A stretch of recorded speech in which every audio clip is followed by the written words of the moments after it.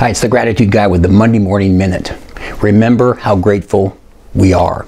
I read this short article the other day and I thought it was a great time to remind everyone of how truly blessed and grateful we really are.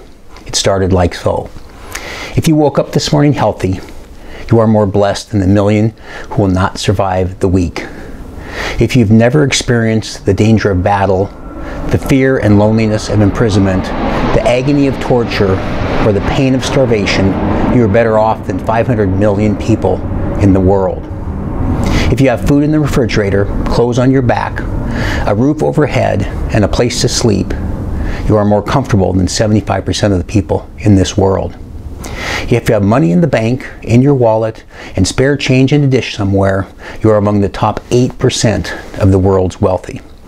If you can read this, you are more blessed than over 2 billion people in the world who cannot read at all.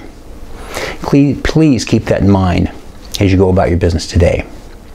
I'm the Gratitude Guy. Remember, be grateful and never quit.